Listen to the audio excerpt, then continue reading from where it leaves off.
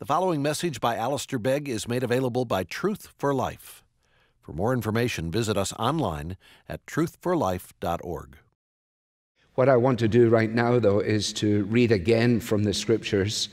And I think that instead of rereading Isaiah 40, I'll read another section from Isaiah and from 44. All right, we'll read from verse 6 of 44. Thus says the Lord, the King of Israel, and his Redeemer, the Lord of hosts. I am the first, and I am the last. Besides me, there is no God. Who is like me? Let him proclaim it. Let him declare and set it before me, since I appointed an ancient people. Let them declare what is to come and what will happen. Fear not, nor be afraid. Have I not told you from of old and declared it? And you are my witnesses. Is there a God besides me? There is no rock. I know not any. All who fashion idols are nothing, and the things they delight in do not profit. Their witnesses neither see nor know, that they may be put to shame. Who fashions a god or casts an idol that is profitable for nothing? Behold, all his companions shall be put to shame, and the craftsmen are only human. Let them all assemble, let them stand forth. They shall be terrified, they shall be put to shame together.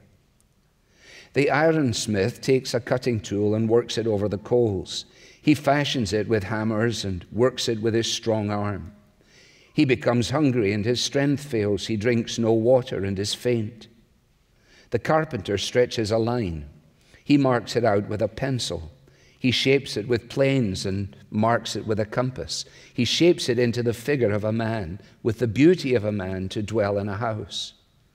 He cuts down cedars, or he chooses a cypress tree or an oak, and lets it grow strong among the trees of the forest. He plants a cedar, and the rain nourishes it. Then it becomes fuel for a man. He takes a part of it and warms himself. He kindles a fire and bakes bread. Also, he makes a god and worships it. He makes it an idol and falls down before it. Half of it he burns in the fire. Over the half he eats meat. He roasts it and is satisfied. And he warms himself and says, I'm warm. I have seen the fire. And the rest of it he makes into a god, his idol, and falls down to it and worships it. He prays to it and says, deliver me, for you are my God. They know not, nor do they discern, for he has shut their eyes so that they cannot see, and their hearts so that they cannot understand. No one considers, nor is there knowledge or discernment to say, half of it I burned in the fire. I also baked bread on its coals. I roasted meat and have eaten. And shall I make the rest of it an abomination? Shall I fall down before a block of wood? He feeds on ashes. A deluded heart has led him astray, and he cannot deliver himself or say, is there not a lie in my right hand? Remember these things, O Jacob, and Israel, for you are my servant. We pray together once again. Lord, with our Bibles before us, we pray that the Spirit of God will guide and constrain my lips and guard them, that we might, in pondering this vast panoramic display of your faithfulness and might, see ourselves as we really are and all of our finitude, and that we might have a fresh glimpse of you, at least, in all of your might and majesty and strength and power, and all of your availability to us when we are prepared to acknowledge just how fainting and weak we so readily are. We ask for your help in Jesus' name. Amen. Well, some of you are joining us this evening, I know, because I can see you, and I'm not going to assume that you were part of things this morning. And so we began at the 12th verse to look at this, at the balance of what is really a poem. It's not, as we said this morning, some kind of scientific review, but it is filled with questions, with metaphors. It is figurative language, and therefore needs to be understood in that way, and it needs to be taught in that way. We considered what we have here in verse 12 of the Creator God as He is revealed in all of His power and majesty. In verses 13 and 14 of how this Creator God is in no need of the counsel of others.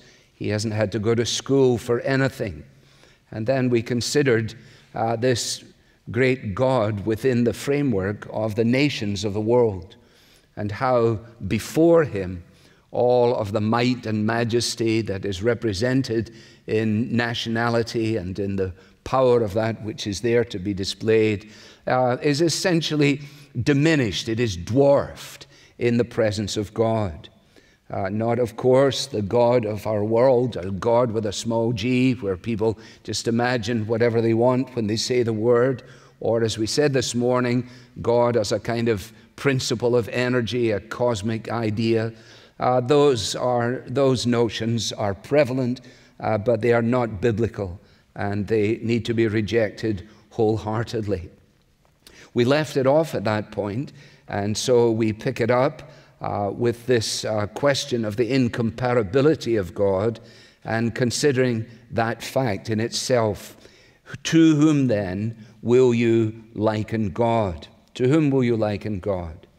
Now, what we've noted is that God is giving us, if you like, a picture of Himself through His own eyes, insofar as He is revealing Himself to us through His Word. And so the view of us through the eyes of God makes our man's eye view of God just doubly absurd.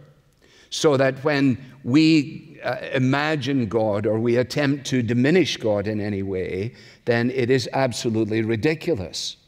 And all that Isaiah does here is simply point this out. And just in relatively short order, verse 19, an idol, a craftsman casts it, a goldsmith overlays it with gold, and so on. In chapter 44, which we read from, it's borne out in a fuller record. But the thing that I want us to notice is at the very end of the chapter, of the section that we read in 44, is just that statement there. Can this individual who has embraced this, is he unable to say, is there not a lie in my right hand? Now, we don't want to camp on this, but let's be absolutely clear here that God, as He is revealed in Himself, is the only true and living God. Everything else is a lie. And the father of lies is none other than the evil one himself.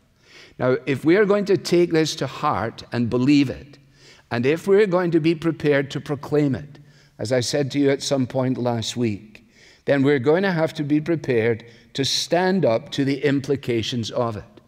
And not in some form of false bravado or making a fuss or being rude or unkind to anybody, but just being prepared to say, the idolatry that is revealed here BC and the idolatry that is prevalent today AD is just a non-starter. And you will notice that whether the idol is crafted by somebody who's rich, I take it that that's verse 19, the rich man can get a certain kind of idol, whereas the poor man, he's not going to be able to do that. He can get a wooden one, and he's going to try and have it fashioned in such a way, set up so that it will not move. It is an amazing picture of futility, isn't it? As you're going to somebody and say, I'd like you to make an idol for me. Could you make it this size? And could you please make sure that the bottom is very, very flat? Because I'm going to put it up on a bureau in my office, and it'll be horribly embarrassing if, when I have my business colleagues come in, it keeps falling over on the floor. So please, I want it to be as good as you can possibly make it. Well, whether it's a rich man's idol or a poor man's idol, All of us are tempted. Actually, all of us have a compulsive desire to create a God of our own fashioning, so that we might have one who is manageable, that we might have a God who is, if you like, containable, and that we might have one who is able to go along with our views of morality. You see, the real reason people don't want to have no God, they don't want to have no worship, they just want to have someone or something that is companionable and allows them to believe what they want and live any way they choose. Now, this is the spirituality of our day, and it is challenged all these years before Jesus comes. Now, what lies behind the blindness of people to this? You say to yourself, it is virtually impossible to understand, isn't it, that somebody, as we read in 44, could go through that process, cut down a tree, take it, split it in half, use part of it for making a fire and having some meal, and then saying to himself, now I think I'll take the other half and I'll make it into a God that I can worship. It's almost inconceivable, isn't it? And yet it's exactly what happens. And why is that? Well, you need actually to go to the book of Romans for the best of answers to that. And the answer in a sentence is that there is a willfulness behind the blindness of humanity, a willfulness. And it is there for you in Romans chapter 1. And this is what it says.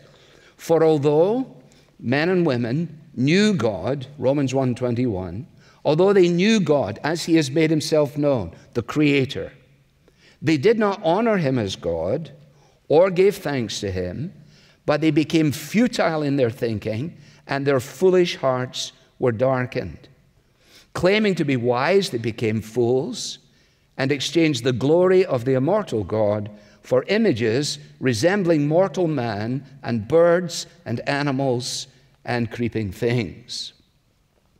Well, of course, we've seen that. We've seen it when we've traveled, and we have seen it increasingly on the high streets of American towns and cities. And if Paul were to show up in Chagrin Falls or in Solon or in Cleveland Heights, I think he would have good reason to repeat his Areopagus talk in Acts chapter 17. And have reason to point out, as he did then, to the people who were listening, we ought not to think that the divine being is like gold or silver or stone, an image formed by the art and imagination of man. That's it right there. An image formed by the art and imagination of man, conceiving of God as we choose for him to be. And Isaiah says, you know, to these people who are about to be shipped off into exile amongst the Babylonians, he is bringing a word of comfort to them long before the comfort is applied to them. Because there's about 100 years between the end of chapter 39 and the beginning of chapter 40. And so the prophecy of Isaiah is actually way ahead. And it is an amazing testimony to the veracity of God's word. He is able to tell them of what is going to happen when they are oppressed by the Babylonians. And he's alerting them to the fact that the God who will bring judgment on them in that way is the same God who speaks comfort to them. And yet at the same time, they will be set upon all the way through by the temptation to succumb to the surrounding culture. And so he says it's absolutely ridiculous to manufacture idols, because there is nothing and there is no one to whom God may be compared. He is the creator, and everything else is the creation. Everything else is the work of his hands, which of course is another metaphor, isn't it? Because God is spirit, and therefore he has no hands. And so when we read the Bible and we take it literally, we don't go off telling people, you know, I was looking for God's hands. Now we understand what is there. He is infinite and eternal and unchangeable, whereas his creation is limited and finite and temporal and mortal. So you'll notice that he comes back to this in verse 25. If you just jump ahead, actually, there to verse 25. The question is asked again, virtually the same question as in 18. To whom then will you liken God? Notice it is not to what, but to whom. Because even these people understood that there were powers behind these idols. And what is the power behind these idols? Well, satanic power. Of course it is. Who would you compare me to? Verse 25. To whom then will you compare me that I should be like him, says the Holy One? And you'll notice that this question now in verse 25 is posed by God himself. He said, now listen, I think what we ought to do is let's go outside. It's a lovely clear evening. Let's go out for a little while. We could do this if this was school. I loved it when the teacher said, now let's go out. Any excuse to get out of the place I was thrilled with. And especially if, something like that, we could keep that going for a very long time. Oh, I think I haven't seen it yet, miss. I think we should stay a little longer. Anyway, if we were to go out, I don't know how well we would do with the naked eye, but we could look up and see, contemplate the heavens. Man is made by God to contemplate the heavens. You think about it, all the way through, everything we read about in history, people are always looking up. The fascination with space in the 20th century, the great concerns, the fellow that shows up in Chagrin Falls every so often with that big telescope, which he allowed me to look through. And I'm sure I never saw what it was I was supposed to see, but may I be forgiven? I said, oh yes, I said, that's quite remarkable. It was quite remarkable. I couldn't see a single thing. But anyway, there he was. And he comes every so often, and we all go and have a little peek in. But what are we doing? We're looking up into the night sky. And we recognize what is happening up there. Incidentally, that's why God made man erect. You can't say to your golden retriever, look up.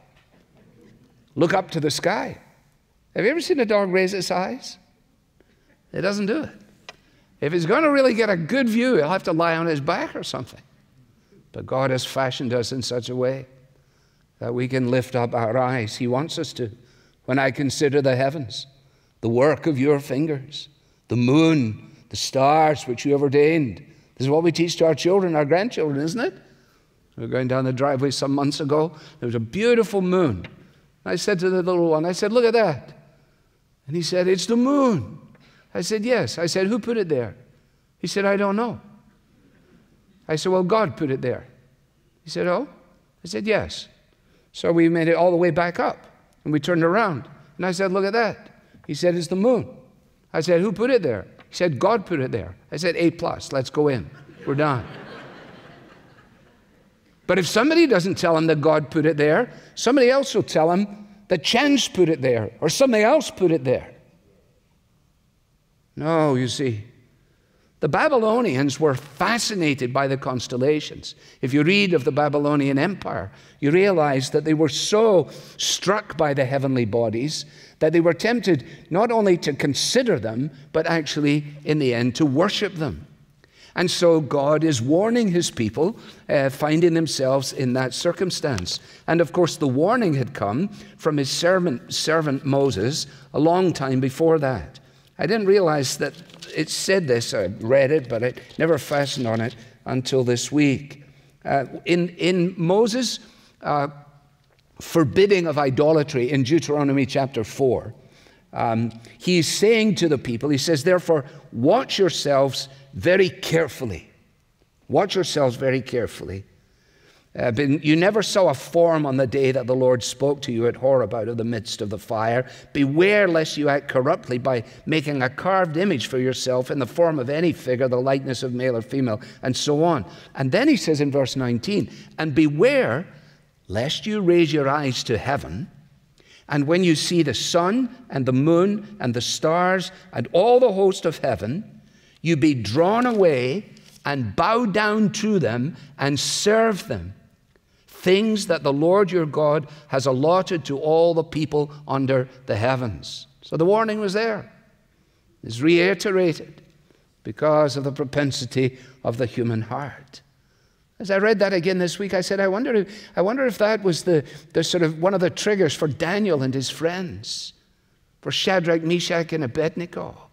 Because you often wonder, don't you, what was it that kept those boys in that context? Why is it that they stand out? Answer, because they stand out. Because they're not normal. They're abnormal. If you think about it, when you read Daniel, And you read that story, and of course we focus on it. Most of us think, oh yeah, I'm Shadrach, or I'm me. Yeah, I'm one of those boys. No, we probably wouldn't have been. We'd be the rest who presumably were prepared to bow down to whatever. You see, it's very, very easy, I find it easy, to take what God has given us as a light on the pathway to himself, and for that to become the end in itself. Or to take what God has given us to enjoy in life, and instead of that becoming the occasion of our gratitude to God and our enjoyment of his gifts, the gifts become an end in themselves. The gift of sex, the gift of food and drink, the gift of family life, many gifts that God gives us richly to enjoy. And the danger is that we end up making them the very object that they are and the end that they are, as opposed to a means to an end. Look up into the night sky. Look up there. He who brings out the host by number. Now, you know that I ain't no scientist. And my report cards made that very, very clear. And so I bailed a long, long time ago on any of that stuff. So I never use any scientific attempts at illustration, because I know you'll be going, he got that out of a book. He doesn't know that at all. And so I'm not going to try and even do anything with the galaxies or the solar system or the Milky Way or anything else. I'm not even going to try and hazard a guess at how big the sun is. I'm not even going to attempt to wonder whether the sun is the biggest star in our place. I'm not going to wonder about how many times you can fit the earth into the size of the sun. You're the folks that are going to do all that. You can agree with me, though, that it is impossible to number the stars in the sky. The very scientists who probe these things keep going further and further and further, and there's no possibility of people saying, and we've got an accurate count of them now. You have a better chance of counting the votes in the election than in counting the number of stars in the sky, okay? That's not a political observation. It's just silly. It's just silliness. We can't count them. God names them. Again, it's an amazing picture, isn't it? The number is so vast, there's no way you can get your arms around it. And God says, oh yeah, that's him. That's one. You see this, don't you, in other places? Have you been with shepherds and you just see this great company of sheep, and suddenly the shepherd is picking one out and another one out. You say, how did you do that? When Sue and I were in the Free State in South Africa with Willie, who's a father of one of our ladies here, and at one point all of these cows were there. It's just like a big as they say in veterinary manuals, a big glob of cows. But no, Willie he called them by name. He knew them. They weren't just a vast host to him. No, he calls them by his name, by their names, by the greatness of his might, because he is strong in power, and there's no possibility of losing one down. What do they call those things? Black holes? Yeah. So I don't even know what that means, but I'm not worried about it, because this is helping me. By the greatness of his might, and because he, that is God, is strong in power, we're not going to be losing any of them. So God the Creator, without any outside help. God the Counselor, in no need of advice. And then God created the universe and keeps the universe under his control. I think I want to use the word controller. Derek Kidner uses the word disposer. I didn't like that. I'm not sure I like controller either, but it is fair to say that the entire created universe is under God's control. Look back up at verse 21, because we skipped this little section by going from 18 to 25. And here the questions come. Do you not know? Do you not hear? Has it not been told you from the beginning? Now, what is Isaiah doing here? Well, he's essentially saying, listen, you know this. You know this. You've heard it. You've seen it on display. You know that this is the case. So you know better. He's speaking to the people of God, the ones who are complaining and who are saying, my way is hidden from God and so on. He says, you know better than that, to despair of the power of God, to doubt the care of God, to deny or to despise the wisdom of God. Now just allow that to settle for a moment for us. God says to his people, you know better than that, to get in your car and say, I don't know if we're going to be able to make this. To find yourself saying, I'm not sure that God really is as he has revealed himself to be, that he is as wise as the Bible says he is. Or perhaps, I can't believe that my prayer has gone unanswered for so jolly long. Does God really hear me? Does he care about me? That's what the people of God were saying. That's what the people of God are always saying, if we're honest. Now, how does he address this? He says, well, you know these things. You know, you heard, you know it's been true from the beginning. You've understood this, if you like, from the foundations of the earth. This is foundational truth to you. And you know that it is he, that is the living and true God, who sits above the circle of the earth. Here's another amazing picture. I don't know what the circle of the earth really means, but I get the picture clear enough in my mind. It's a picture of the fact that God is so transcendent and he is above and beyond everything. He's eternal. He's not trapped by time. He's not trapped by space. He sits above, beyond, around, if you like, the circle of the earth. What is he doing? Well, he's upholding and maintaining that which he has made. That's what he's doing. Deism doesn't work. Some of our early founders were deists. The whole idea that God was a creator, he wound up the world and then he went away and left it. And the clock has been running down ever since, and we really don't know what's going on. That doesn't help anybody at all, does it? No, you need to make sure that it comes with a maintenance package. Isn't that what they always try and sell you at Apple?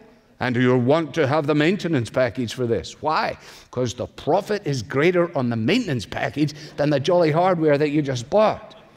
I say it with great respect to all Apple employees. I mean, I don't know if that's true or not, but that's the feeling that I get, because they're very strong. Well, of course, it makes sense. It's a kindly way to put it. It breaks down. You don't want it to break down. You want to be able to fix it. What if the whole universe breaks down?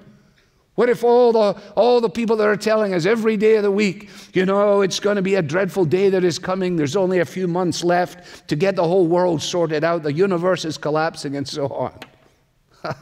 Well, listen, I'll tell you what, I can sleep at night because the God I worship sits above the circle of the earth. And frankly, from his vantage point up there, humanity looks like grasshoppers. Grasshoppers. Remember we said this morning, you know, big thoughts of God and small thoughts of ourselves. The first time you fly, that's what someone says to you. Have you flown before? No. And you look down and you say, look how small everything is. He sits above the circle of the earth. How small. What's he doing? Well, Colossians tells us that in Jesus, all things are holding together in him. This, you see, is the basis of our security. The picture of grasshoppers doesn't appear there for the first time. In actual fact, if you remember from Sunday school days, your old 12 men went to spy in Canaan, 10 were bad and 2 were good. You remember that the bad fellows said, it's a terrible place, it's full of great giants, and it's not a good idea to go there. But 2 fellows, that was Caleb and Joshua, said, well, it is full of great giants. In fact, they are so big that we appeared to ourselves as grasshoppers. You can read that in Numbers and in chapter 13. In other words, before the vastness of these people in this territory to which they were going to go, we seemed like this size. And that's exactly what is happening here. Don't you know? Haven't you heard? You do know this. It's foundational. The same God who stretches out the heavens like a curtain. What a picture that is. The very fineness of the heavens, if you like a gauze. You know, you have to be, he just stretches it out. And who is this God? Well, he is the God who brings princes to nothing and makes the rulers of the earth as emptiness. They have barely got their feet under the desk. They've hardly had time to hang the photographs by the credenza or put their diplomas on the wall, and they're gone. That's what happens. He brings them to nothing. Those who serve in office, of any kind of office, pastors, policemen, politicians, school teachers, will never spend 1 hour longer in that position than that which God has intended. It's impossible. Because the God who upholds everything according to his power is the God who controls all things. And so it is that when we think, as we think at the moment, of all that is going on, we realize what a salutary and necessary reminder this is. He makes the rulers of the earth as emptiness. The word that is used there is the same word that is used at the very beginning of the Bible in Genesis 1, where it says the earth was without form and void. That is the word that is used. In other words, the earth in that condition was unfit for the purpose for which it was created.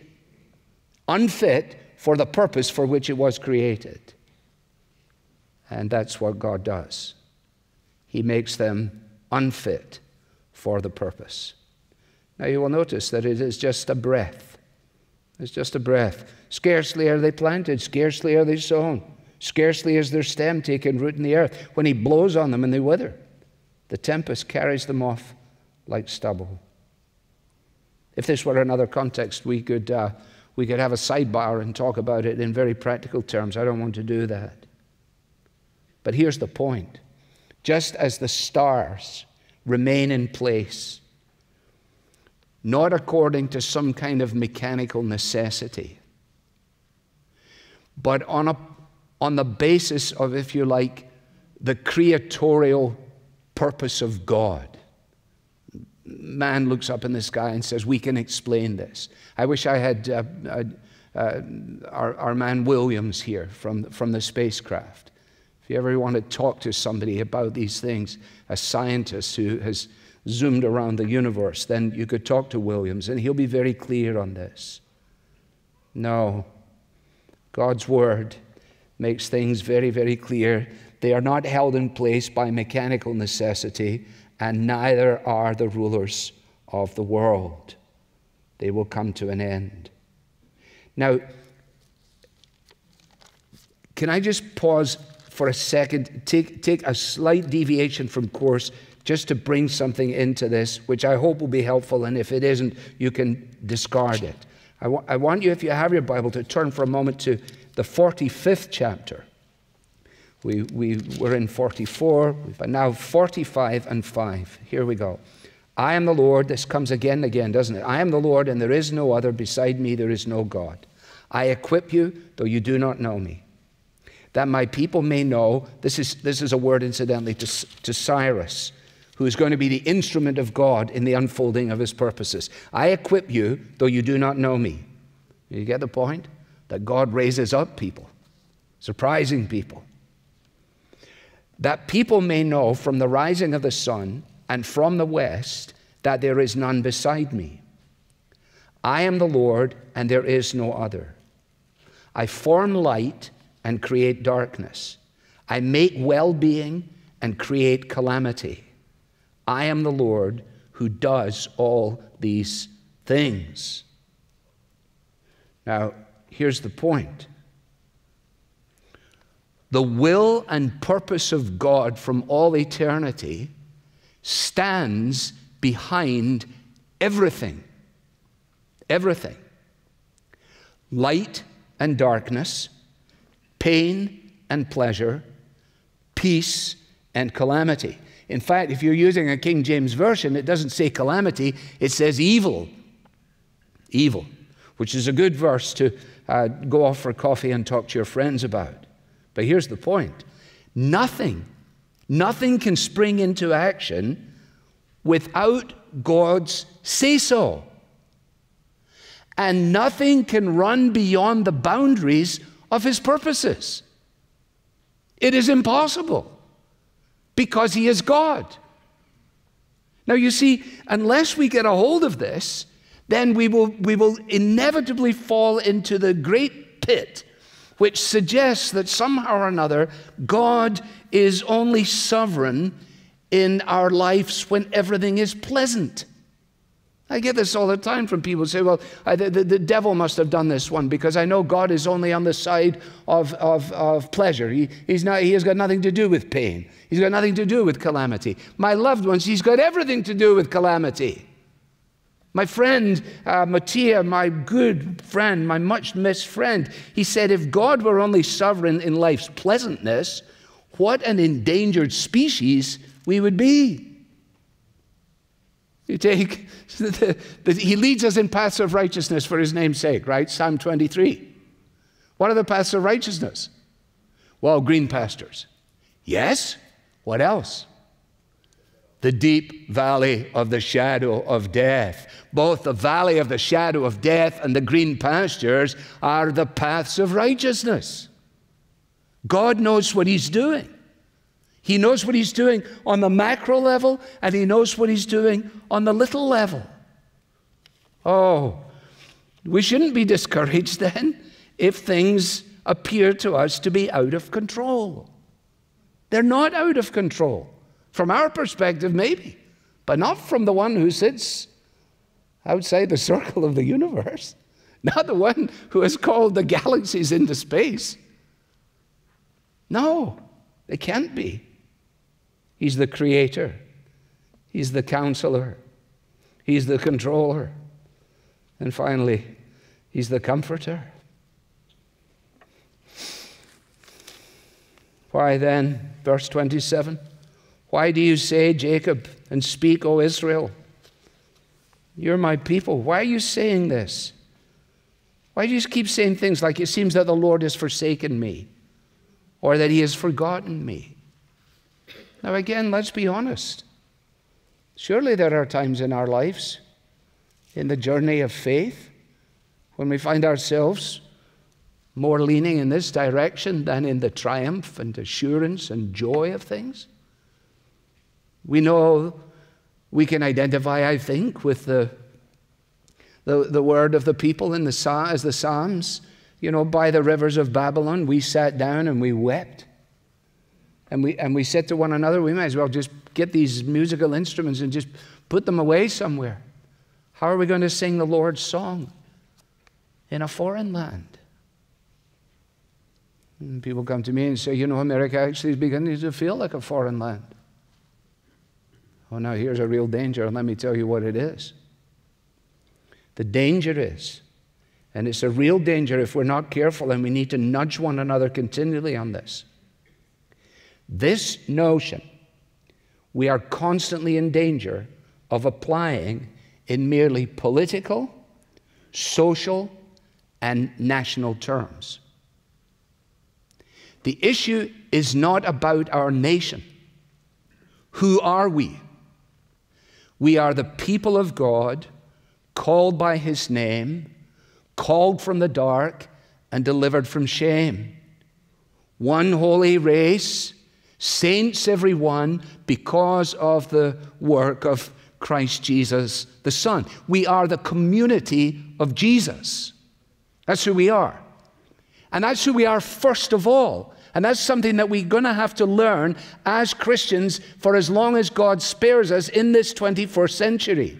Because otherwise, we will continue to ride the roller coaster socially, politically, and nationally up to the top and down to the bottom, up to the top and down to the bottom, with every passing cycle such as the one we've just been through. Now, it is not that we disregard that. We don't. But it's not the issue. Christ is a king. And his kingdom is an international community. And we, by his grace, are made part of that. So what should be our concern? What should be our overarching concern? Here's the concern we ought to have. We ought to be concerned about the sluggishness of our worship. We ought to be concerned about the feebleness of our own personal prayer lives.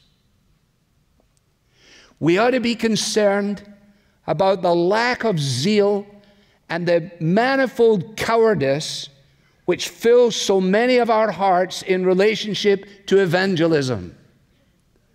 Cowering away, hiding behind religious platitudes and statements that really mean very little to anybody at all, because we're not prepared to say that the Word of God is fixed in the heavens, and if we live by every word that proceeds from the mouth of God, that means what God says about gender, that means what God says about marriage, that means what God says about everything. And that, you see, is the issue. Far easier just to take it on some kind of political level. Oh, we'll get this and that fixed and so on. I've been here now for goodness knows how long. So long, I cannot believe that we're still at the same program that we were at in 1983 when the people began to give me all the political leaflets. You've got to do this, Pastor. You've got to fix this, Pastor. This will go down and so on and so on. No, absolutely not. People have misunderstood my comments. I recognize that. I shouldn't make half of the comments. But if you knew the ones I kept back, you would applaud me for the few that I've actually made. No. Oh, God, why'd you forget us? Look at us here. What's going on, Lord? I don't think you can see what's going on. Have you disregarded us? No. Can a woman forget her nursing child? And the answer to that, of course, is by God. Even she may forget. Yet he says, I will not forget you. I have actually graven you on the palms of my hands. Now, who says this? Well, this is where we end. The everlasting God says this. Haven't you known? Haven't you heard? Of course you have. The Lord is the everlasting God. He's the creator of the ends of the earth. Well, he doesn't faint or grow weary. Of course he can't grow weary. Wouldn't it be terrible if he grew weary of us? Wouldn't that be quite dreadful? And God says, I'm fed up with you, Alistair. I'm weary of you. I'm weary of your this and your that and the next thing. I'm weary of that church. No. It would be understandable, I think. Actually, it would be justifiable, at least in my case. Because we grow weary of God. No, I don't want to. No, I don't think so. No, it's very demanding. He doesn't grow weary. He gives power to the faint. The one who has no might, he increases strength. So when we're bewildered by life, when we're tempted to lie down in the grass in the middle of the thing where the track goes round 400 meters or whatever it is, and we say, you know what, I think I'm going to chuck this now. Well, he says, well, come on. Come on, it can happen because we know that youths faint and they grow weary. Even athletes, they get tired. They have to go and get that Gatorade or whatever else it is. And those who went through the Marine school, They actually know what it is to be exhausted. But here, those who wait for the Lord, those who wait for the Lord, strength will rise as we wait upon the Lord. How do we explain the weakness of the contemporary church? An absence of waiting. Waiting. In other words, resting in the assurance that the promises that God has made, He will fulfill. It is the expectation of the fulfillment of the promises of God to the people of God in the experience of the exile that allows them to keep their chin up and to keep going forward. And it's the same for you and me. Soaring like eagles, running, walking. I don't know. I don't know if I've done much soaring. Not that good at running either. I settle for walking. Just help me, Lord. Help me walk. Help me help to walk for another week. That'd be good. And then maybe if I can get running after I get the walking down, maybe we could soar. It says we can soar. Our congregation could soar. You mean even with masks on? Oh, yeah, I would definitely soar with masks on. You see, it's the expectation of the fulfillment of the promises of God that keeps us going, that keeps us on our toes. But we understand this. You look forward to your birthday and so on. You say, well, it's not much of a day, but whatever your birthday is or something like that might be. You know me well enough to know that for 7 years I wrote letters to a girl in the hope that, I might manage to triumph over all the American boys who had access to her while I was far away. American boys who had muscles in places that I don't even have places. And so it was the hope, it was the expectation. Yeah. So was she worth the wait? Yeah. 52 years later, I'm telling you, definitely worth the wait. Some of you are young people. Some of you are just not even 20 years old. Listen to those of us who are older. God is worth the wait. To wait upon Him, to trust Him, to rest on Him, to be prepared to say, you can have the totality of me. I'll go wherever you want me to go, and I'll stay there for as long as you tell me to stay, and I'll do whatever you want me to do. And I forsake every idol that I have raised up that says to me, no, you can't do that because of this, and you can't do it because of that, and so on. I'm done with that, Lord. I want to wait upon you, and I want to see your promises fulfilled. And the same for us as a church. Well, there's the poem. We began with the word of comfort. We were introduced to the gentleness of the shepherd God, the vastness of God, and we end with the shepherd God. I find myself singing to myself, which I sometimes do. Imagine the shepherd God singing this to me. Alistair, when you're weary, feeling small, when tears are in your eyes, I'll dry them all. I'm on your side when times get rough and friends just can't be found. When you're down and out, when you're on the street, when evening falls so hard, I will comfort you. I'll take your part when darkness comes and pain is all around.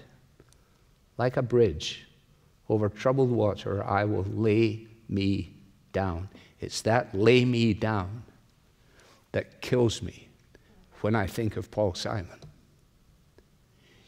You've got to be crazy to think that he can write that lyric without knowing who it is who lays down his life for the sheep. I am the good shepherd. The good shepherd lays down his life for the sheep. The awesome God steps down into time and bids us cast our all upon him. And if we will, he will keep us all the way to the end and through the end, because he's promised to do so. And the promises he makes, he keeps. And so we can trust him. Just a moment or two of silence.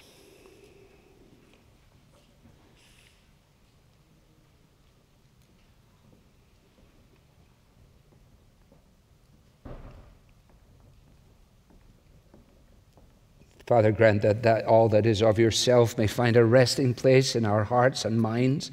Anything that is untrue or unhelpful might be banished from our recollection.